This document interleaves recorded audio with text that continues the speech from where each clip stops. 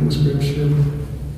Lord, open our ears, our minds, and our hearts to your word that is read and proclaimed today. May we know your truth and respond in faith. Amen. Our scripture reading is from the Gospel according to John, and it's chapter 10, verses 1 to 10. Very truly I tell you, anyone who does not enter the sheepfold by the gate, but climbs in by another way, is a thief and a bandit. The one who enters by the gate is the shepherd of the sheep. The gatekeeper opens the gate for him, and the sheep hear his voice. He calls his own sheep by name and leads them out. When he has brought out all his own, he goes ahead of them, and the sheep follow him because they know his voice. They will not follow a stranger, but they will run from him because they don't know the voice of strangers. Jesus used this figure of speech with them, but they did not understand what he was saying to them. So again, Jesus said to them, very truly I tell you, I am the gate for the sheep. All who come before me are thieves and bandits, but the sheep did not listen to them.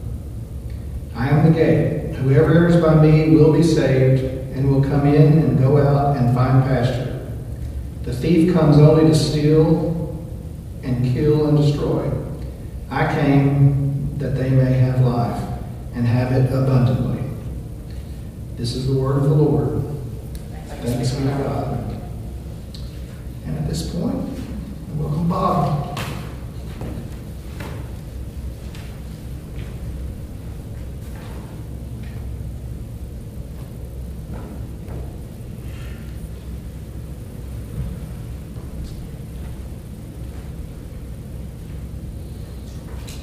It is good to see you again. I want to share with you a message this morning, looking back and then looking forward. And I want to share with you about the work left unfinished or undone by our Lord Jesus Christ. Because actually what Jesus came to bring and to give as a body, as his body, really didn't happen until Jesus left, ascended back to the Father, and the Spirit of God was given to us as mankind. So I want to go back just to kind of remind us over these last 4 weeks, since the fourth Sunday of Easter, and going back to the time of when Jesus was arrested, falsely accused of things that led to his death, unjustly tried behind closed doors, early in the morning before the folks were around and aroused, was beaten, brutally beaten beyond recognition, nailed to the cross, people made fun of him, mocked him, spit on him, hit him, pierced his side. Jesus died on the cross according to the Scripture. And listen, the thing to remember is that Jesus didn't do something way back then. Jesus did what he did for all mankind, past, present, and even future, and our future as well. Jesus Christ came to die for the sins of the world, of which Paul said he was the biggest sinner. But I hear that, and I say to myself, I'm a chief among sinners. I'm a chief among sinners, maybe not because of things I don't do, but maybe because of things I do, but maybe more because of things I don't do. Those things that Jesus sees behind closed doors, under the surface. Jesus was buried in a borrowed tomb. We've heard, third day has come. He has arisen from the dead, as he said that he would do, as we just read, in the prayer of confession, and as we looked at our readings this morning. Jesus is seen by many people, men, women, children, groups of people, even at one particular time. Before returning to the Father, because he came from the Father, Jesus preached a message while he was here about what was the most important commandment of God. The Old Testament certainly clarified it. Jesus came and lived it. The Apostle Paul and the rest of the apostles certainly gave even fresh meaning and understanding to it. That is, we should love the Lord our God with every ounce of energy in our being. That's what it says. With all our strength, might, soul, everything that's in us is to love the God. And here's the way God knows we love Him, by the love that we have towards one another. You see, our love to God in this direction really is determined by the kind of love that we have towards those on the horizontal level. John would say it this way: if you say that you love God and have hatred in your heart towards others, the truth's not in you. So the truth is I am to be as Jesus was, as an example and illustration for me out of Scripture, and personally by living by faith in those principles, I live my life. I try to live my life by being loving towards mankind, towards other people. It's easy, Jesus said, to love somebody that's lovable back to you. But what about the folks that are not lovable? What about the folks that despitefully use you and say all manner of evil against you falsely? What about those people who are just continually on your heels, as they were the Apostle Paul, trying to discredit everything about what God had called him to do? Paul lived a life of loving them regardless. Jesus loved the Pharisees. Called them names, but he loved them anyway. Why? Because you know what? This flesh, all it knows to do is please itself. But you and I have a spirit in it. We house the Spirit of God. Know you not that you are the temple of God, the Bible says, the dwelling place of the Holy Spirit, that the Holy Spirit of God lives in us. And how does the Holy Spirit live in us? He lives in us by our trusting Him and living by Christ's teachings. Especially, it's all summed up in loving others as we love ourselves. Jesus lived that to the cross and beyond. He gave this great commandment. He lived this great commandment. And then there was this other thing that He gave before He left this world and went back to heaven. This morning, our children's pastor, Bryson Long, shared with this being and focusing on the ascension of Jesus Christ. He shared with our children this morning. He had a big box. And in this big box was something we didn't know what it was, because we didn't know what it was. It wasn't our thing. But all these kids are sitting there, and they're all looking around, wondering what's in the box. And he talks about the ascension of Jesus Christ, and about how dumbfounded the apostles and all the people must have been as they watched Jesus with their mouths open as He went up to heaven. And it was at that point that He opened up the box, and what rises is a balloon out of that box. And it continues to rise. That's okay. That's the Spirit of God. Just come on in. and it just kept rising. And I kept wondering, how's He going to get that thing down? But I didn't see the string that was tied to it. So he had thought. But that's exactly what it was. You know, and everybody in the congregation, as well as little children, we're all watching it. And then we're reminded, as He reads to us, this same Jesus who left will come back again in a like manner.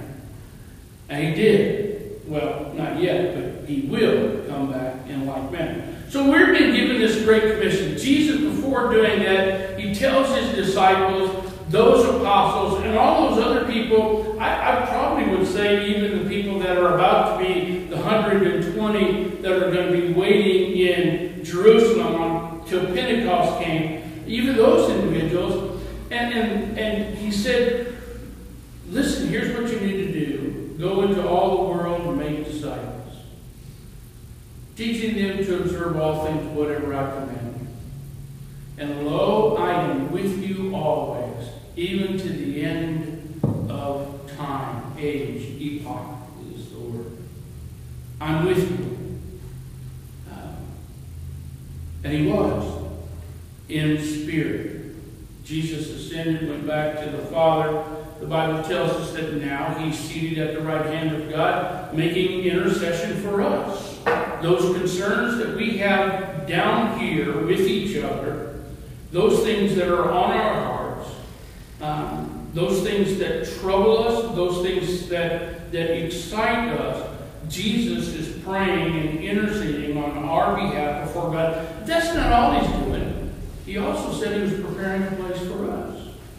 That when we leave this world, we have an abode with him in heaven. But Jesus, they're told, Jesus says, that you go back and you wait for the promise of the Holy Spirit, because the Holy Spirit had not come, even though Christ was leaving. And while they were there, it's been 40 days after the resurrection of Jesus Christ. They spend 10 days and they're in this upper room where they had Last Supper with Jesus. Precious moment. And what's interesting is while they're there and they're praying and they're waiting for Jesus to bring what he said would come, another one like himself, it's like all of a sudden there appeared wings and tongues, and these individuals were there. It was as a flaming fire fell on them, kind of like the Old Testament, as Isaiah went in the temple and the angel took the coals and put it on his tongue, and he began to proclaim God's goodness and the news of God. That's exactly what happened here. Jesus said, you will be witnesses of me. Jesus had been gone. Now 10 days, the Spirit of God comes. And we know that Passover time, we know that there are extra of millions of people who have descended from everywhere else, provinces locally and far off, as far off as even Egypt, came, and they're all in Jerusalem. Now, certainly they made provisions for that journey and for their time there. But then when their time was up, they all planned on going back home. But you know what happened? They didn't all go back home. The scripture records in the book of Acts, and that's where I want us to go this morning, Acts chapter 2. Because this is the work that's unfinished. This is what Jesus actually came to give to the world through his death, burial, and resurrection, the Spirit of God, so that we can be witnesses to the end of the world, for the end of our time. And I'm not talking about, some people have a gift of evangelism. They go out and they preach at all these different places. And there are people that come to know Jesus Christ as their Savior and Lord. But we've been called to be witnesses. We are witnesses, whether we accept that or not. We are witnesses of the resurrected Lord and Savior Jesus Christ, or we are witnesses of our own selfishness. We live before other people, either Jesus or self. Jesus or self. We either live to ourselves or we live for the Lord Jesus Christ. And it's interesting that over then in Acts chapter 1, Jesus said this also before he left, that you'll receive power. After that, the Holy Spirit has come upon you, and you will be witnesses unto me. In Jerusalem, right there where they were, in Judea, the surrounding areas, Samaria, the places where Jews typically would not want to have anything to do with, and the uttermost parts of the world, here on out. Now, here's what's interesting. All of those people are in Jerusalem at this time. They're all there. They're all there. But what happens when they hear the Word of God, the gospel of Jesus Christ, when Peter and the other apostles, when they shared the good news of Jesus Christ, the Spirit of God quickens that word, that truth in their ears, and a lot of those folks came to know Jesus as their Savior and their Lord. And many of those people, yes, they did go back into their areas taking the gospel good news of Jesus Christ with them. So I want you to just listen to me as I read what takes place in the second chapter of the book of Acts. Acts chapter 2, and let me just read verse 1. When the day of Pentecost had fully come, they were all with one accord in one place. They were all back there in that room. They were waiting, and they were all of one mind, one accord, one purpose, waiting for the promise of the Lord Jesus Christ. And what Peter does, after the Spirit of God comes on these people, they then are out there amongst the people, and they have this wonderful opportunity of sharing the good news of Jesus. Now, what the disciples did, the apostles, what Paul did, Peter, John, what they all did, they would all go back to the Jewish people and remind them of their history. Remind them of the promises of God. Remind them of what God told Abraham. Remind them of what God gave to Moses to lead his special people, his sanctified, set-apart people for his purpose, and the covenant that they made with him that whatever he says we'll do. Unfortunately, that hadn't done, and they weren't doing it. They thought they were doing good, but they weren't, because they weren't focused on the heart of what the Old Testament said. They were more focused on what they had made it to say and what they had made it to mean. They focused on the external and forgot that God really is focused on what's on the inside of us. Because what's on the inside of us, it will be reflected on the outer. You remember when Moses went up on the mountain and he came down, he had spent time with God. When he came down, there was this kind of glow about him, this Shekinah glory of the Lord, and people could tell that he had been with this God that had been talking. People know there ought to be something in our lives that ought to reflect Jesus Christ by what they've heard in the gospel, or what they've read themselves out of the gospel, or what they've seen in other people. They ought to be able to see Jesus in our life. Unfortunately, maybe they don't see Jesus like they should always in our lives. Sometimes people do see the worst of us, especially family members. Those that are closest to us. But you know what? We are witnesses, and we do have a purpose for being and for living that has been given to us by God. And so Peter proclaims the good news of the gospel. The Spirit of God is helping these people in their tongues, in their languages, helping them to understand the simplicity of this truth that does set people free. And here's their response. Verse 37. Now when they heard this, bringing it all down to Jesus, they were cut to the heart. I mean, it got deep down inside their soul. And they said to Peter and the rest of the apostles, men and brethren, what shall we do? Now that we've heard this, and we've come to realize, only because of the Spirit of God, that it's true, that we have erred and gone our own way, and our ancestors have done it, what do we do now? Peter says this in verse 38. Repent, and let everyone be baptized in the name of Jesus Christ for the remission of sins, and you shall receive the gift of the Holy Spirit. For the promise is to you and to your children and to all who are afar off, as many as the Lord will call.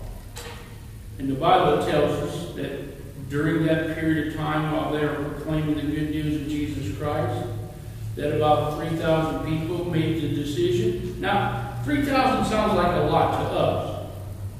But when you think about 3,000 of maybe 2 million people, it may not be such a big number. But it is something that God intended to use to change the rest of the world. I mean, just by Paul and Barnabas, or by Paul and Silas alone, when they would go in and they would claim the good news of Jesus Christ, here's what they said. These men have turned the world upside down. Well, they haven't. They've just been the mouthpiece.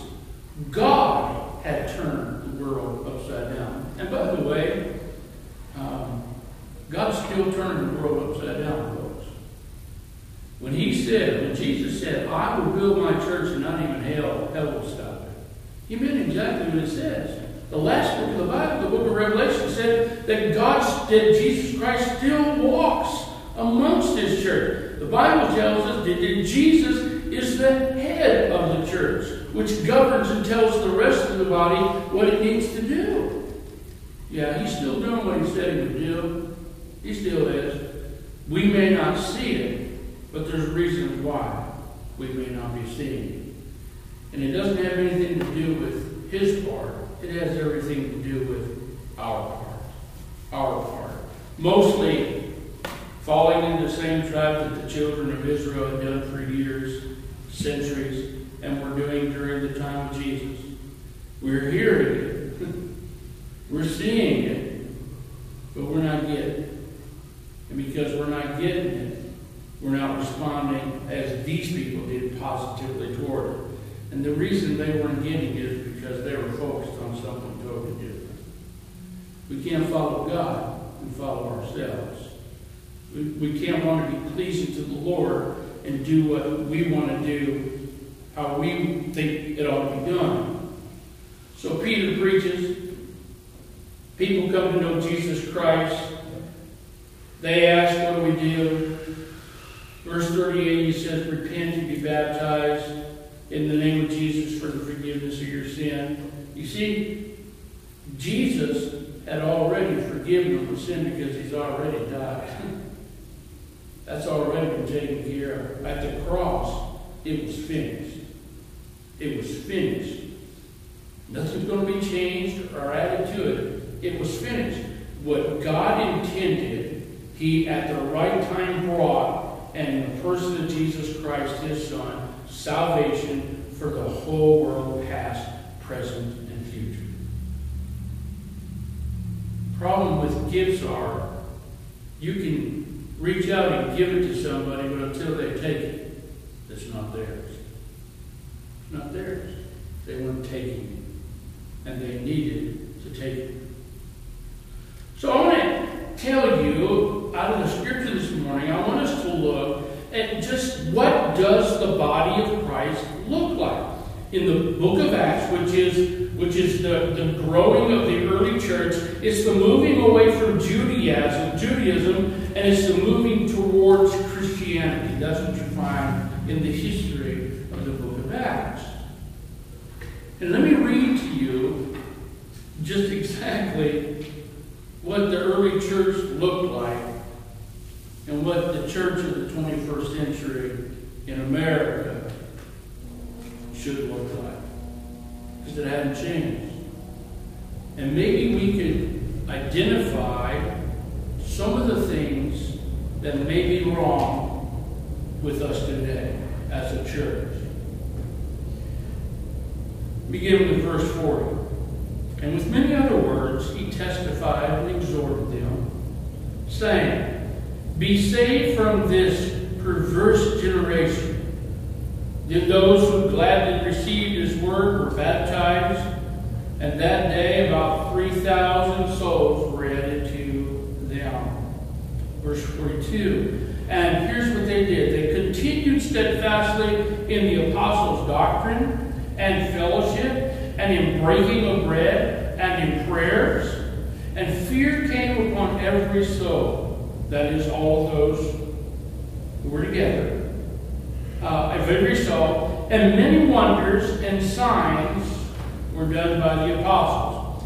You know, they knew when the Old Testament talked about when Messiah would come, he would be accompanied with signs, miracles, and wonders.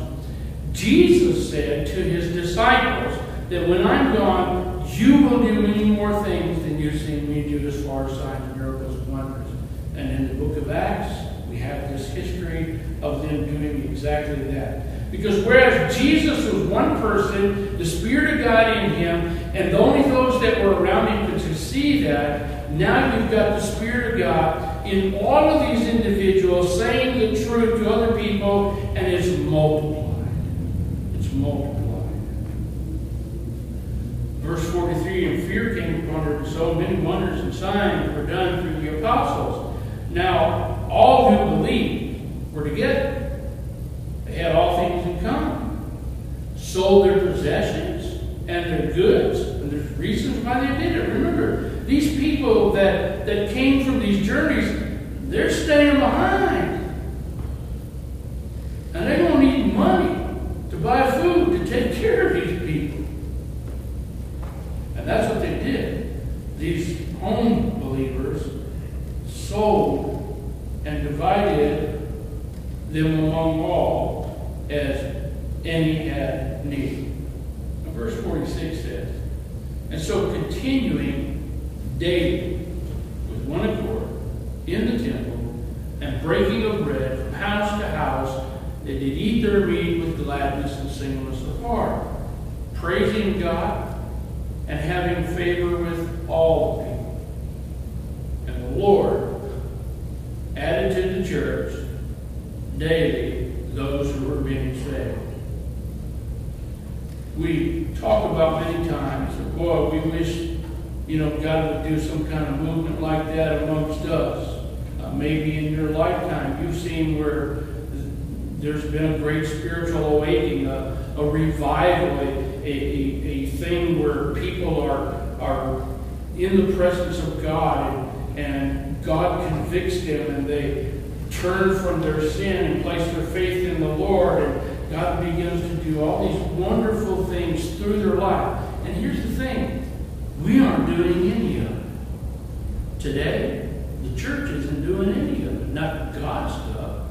The Lord Jesus Christ is still doing it through us as we yield ourselves to Him.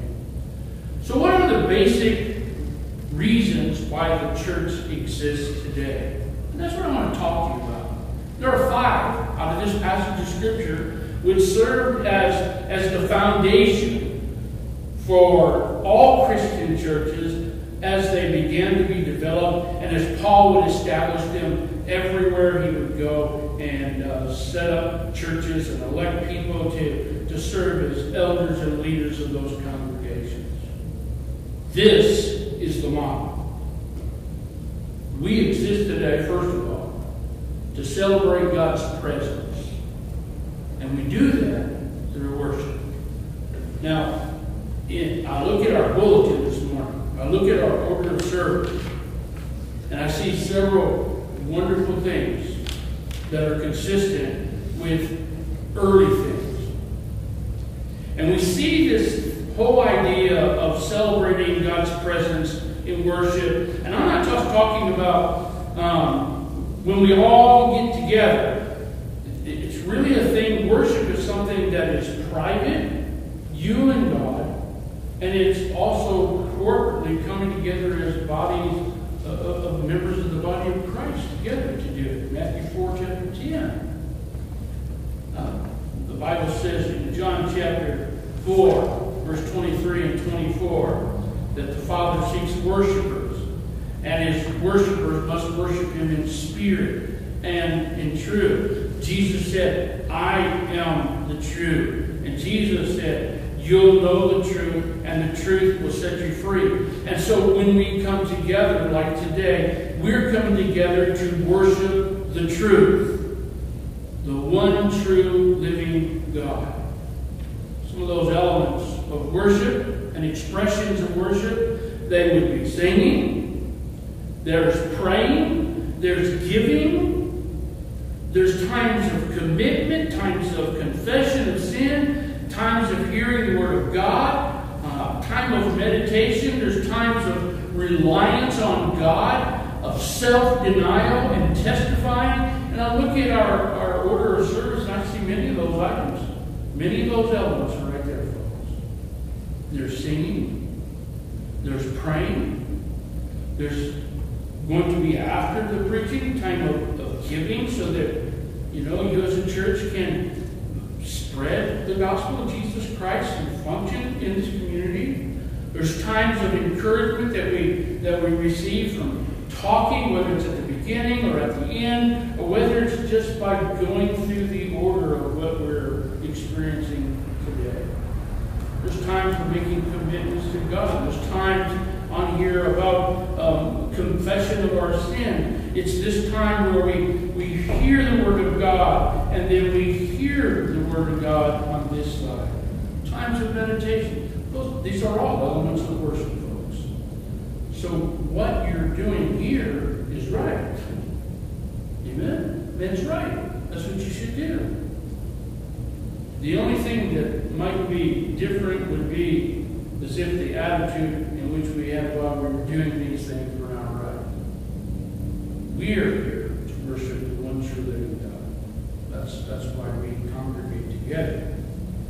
And so the first thing is they were there and they were worshiping the Lord. And because they were worshiping the Lord, listen, they were breaking of bread. That has its symbolism. Their symbolism. They were reminded, as Jesus said, as often as you do this, remember the death, burial, and resurrection of Jesus Christ, that my body was broken for you and my blood was spilled for you. That's what they were doing. Every time they met, they were remembering that. And they were in prayer, elements of worship. But there's a second element of worship, and reason why the church exists today, and that is to communicate God's Word. That's evangelism. Whatever word you want to use it, gospel sharing, living out the gospel, making the gospel known, whatever you want to say. It's telling others, not only by what we say, but telling others by the way we live our lives, that God loves them, that God has a place for them, that God has a purpose for us in our lives, whether it's as small children or even whether it's as adults. We celebrated this morning in our church. Our first item of worship was there was a lady, an older lady, had accepted Jesus Christ, and she was baptized this morning. After that, we watched a video clip from Wednesday night where one of our teenagers had been baptized. I was there for that, and I'm sitting in the congregation with other adults who, before going to our class, we wanted to witness that as well. And you know what? I counted 85 teenagers in the sanctuary. 85 teenagers. I'm glad I don't have to be there with them, but I mean, and there was 100 kids in the back. Those sound good, but you know what? Here's the good thing is they're hearing the gospel of Jesus Christ, and they're giving their lives to God, and there are people that are helping them be nurtured in their faith, learning what it means to trust God, how to pray, and how to walk with God. That's what's important. Now, all those folks that come on Wednesday nights, those teenagers and those children, many of those come from other churches. Small churches that can't provide some of those things, but those churches and those families, grandparents, they let them come there so that they can be in the Word of God and be amongst their peers. It's a good thing. I pastored small churches, and I used to let my children do the same thing. Because we didn't have where we were at. But we found out there's always something to do. And listen, one thing I found out, a lot of people like religion. They like being together. People like being together. Nobody really is not. I'm sort of a loner. I like being with other people. mean, I like being on myself, but I like being with other people too. I like being with other people.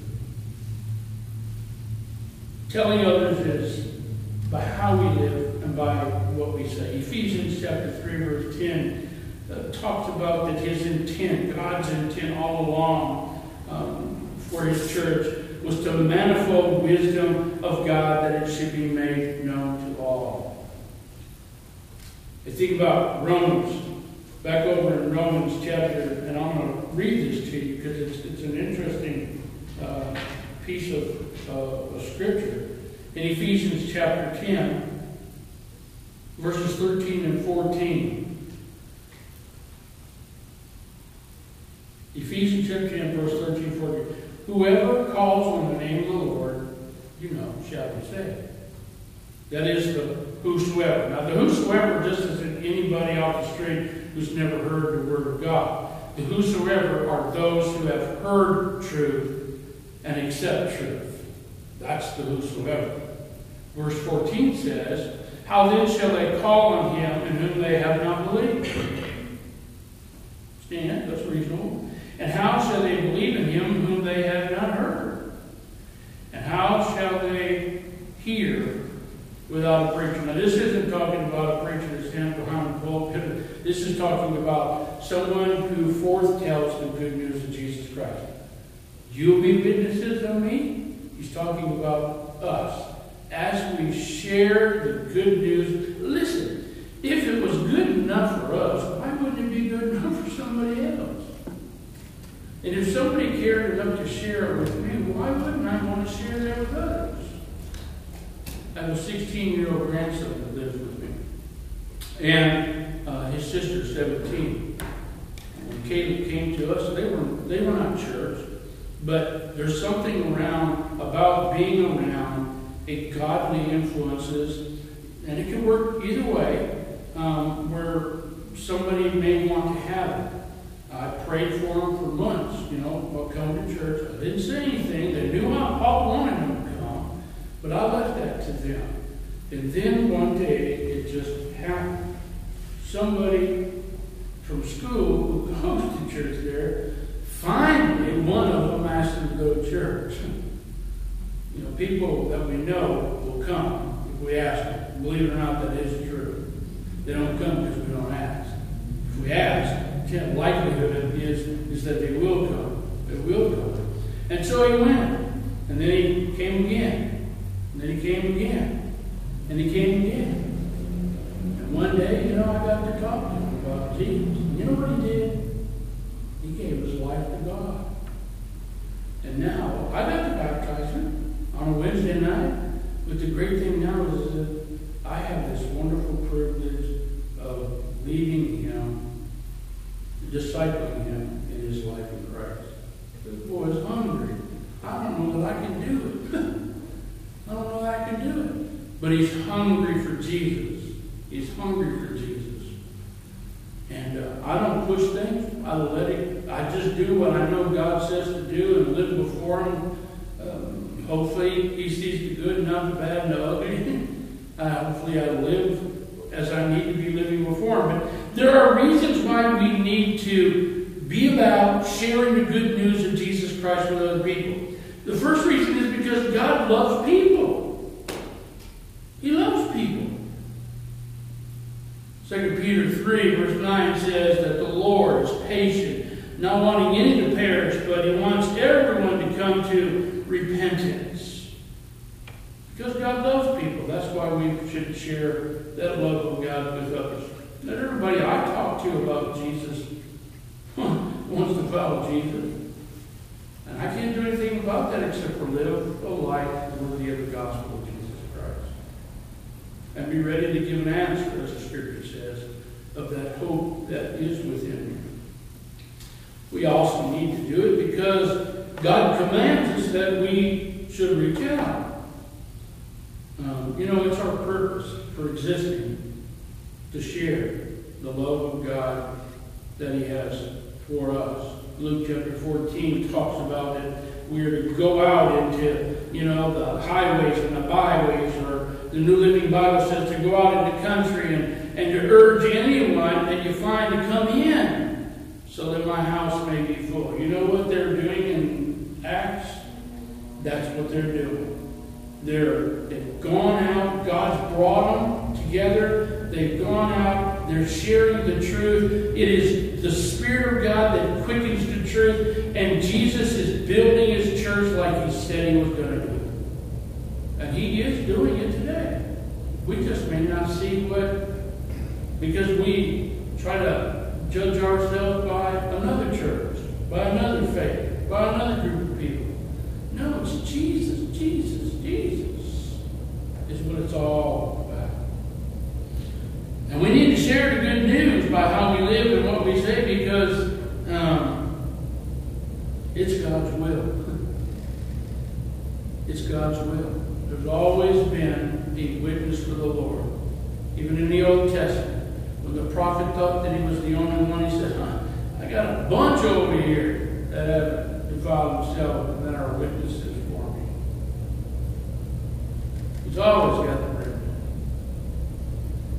But we also exist not only to celebrate God's presence and worship, not only to communicate God's word and evangelism, but we also exist as the body of Christ, His church in this world, in Lawrence County, in Walnut Ridge today, to incorporate God's family in fellowship. The word fellowship that's used all throughout the book of Acts is the word koinonia, and it's a commonplace kind of fellowship. It's like two people just getting together in agreement and doing things together. It's caring for one another without being judgmental towards them. That's what they were doing. They had been forgiven, and they were learning how to be forgiving towards themselves and how to forgive other people. That's love. That's the litmus test of love. And they continued, Acts 2:42 here said, and they continued steadfastly in the apostles' doctrine and in fellowship. 1 John 1:7 says that if we walk in the light as He is in the light, we have fellowship one with another. Well, we not only exist as the local body of believers in Walnut Ridge, Arkansas, to celebrate God's presence through worship, and we should certainly invite people to come and be part of worship because it's about God. We communicate God's word by sharing the good news of Jesus Christ with other people. And we incorporate people into family through fellowship. But we also educate God's people, and that's discipleship. We teach them to observe all things whatsoever Jesus said, I command you. Teach them to observe. Discipleship is helping believers grow in their commitment to God.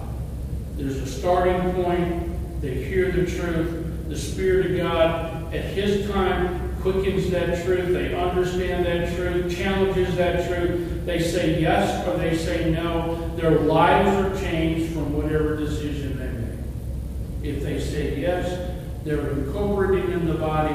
The body has a responsibility to nurture and to protect and to lead them to grow in their Christian walk in the Lord. You know why some churches are failing today? Because they're not really worshiping God. You know why some churches are failing today? They may have worship, may have great worship, but they're failing to share the gospel of Jesus Christ. You know why some churches are failing today to live up to God's standard? Is because, the pandemic, it made us all not be together. We can worship on TV, we can have all that, we can, but it's not the same. It's not the same. Because there's a lack of fellowship. There are some people that feel like, I'm just too old. There are some people that are young and just don't see the need of being together. Some churches fail, folks, because they fail to educate God's people through discipleship. We have a responsibility to each other, to nurture each other in the fear and admonition of the Lord as children and and as we grow, to continue to encourage one another. But there's a fifth reason out of this passage of Scripture. And by the way, you will see this pattern all through the book of Acts and the rest of the writings of the apostles in the New Testament. We exist to demonstrate God's love. We demonstrate God's love by ministering to one another. The word ministry is a word that just means to serve each other. God has gifted His church with the abilities that it needs to nurture, to take care of each other's needs. They sold their possessions, brought the money, laid it at the apostles' feet, and they took care of each other. And they continue to do that as church existed. That's been one of the hard driving points in every congregation, most congregations, is taking care of each other. The Bible says that now God has given us many kinds of special abilities or gifts. And there are different kinds of services to God. 1 Corinthians 12 talks about this, and it also says that they were all together down, formed one body in Christ. Christ is the head, and each one of us are separate, yet we're all necessary to the body of Christ. If the guy shows up and preaches and nobody's there, does that make sense? If you plan to reach out and you don't share the plans with anybody else, and you show up and nobody's there, you see what I'm saying?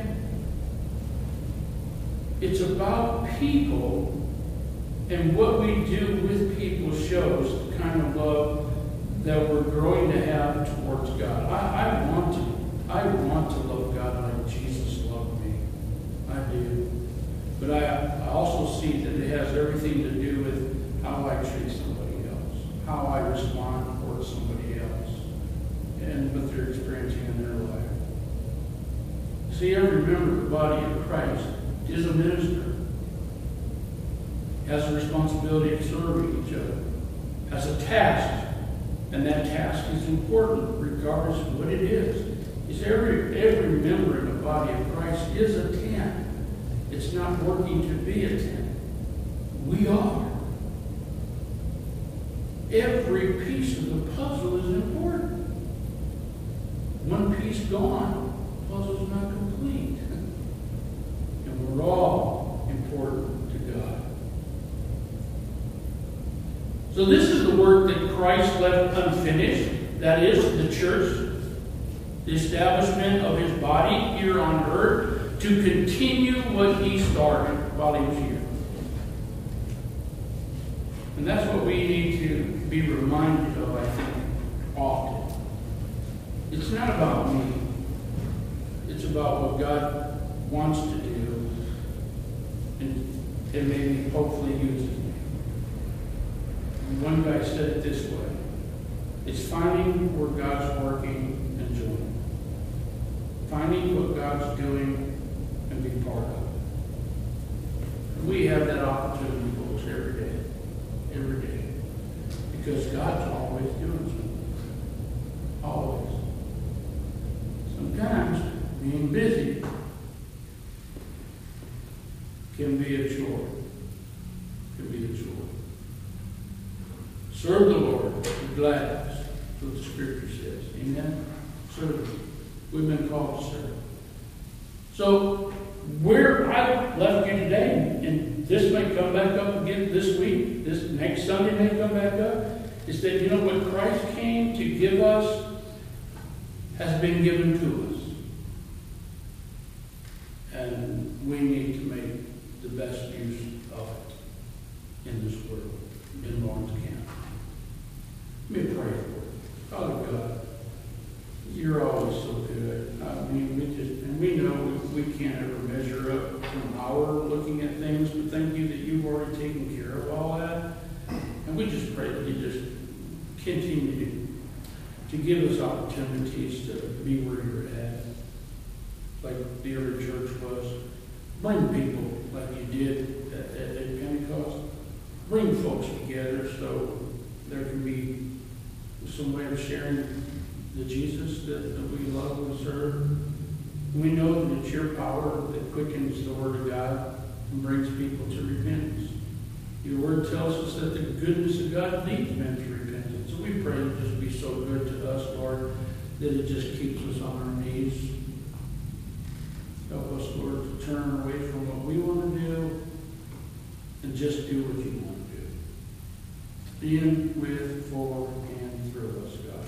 In Jesus' name. Amen.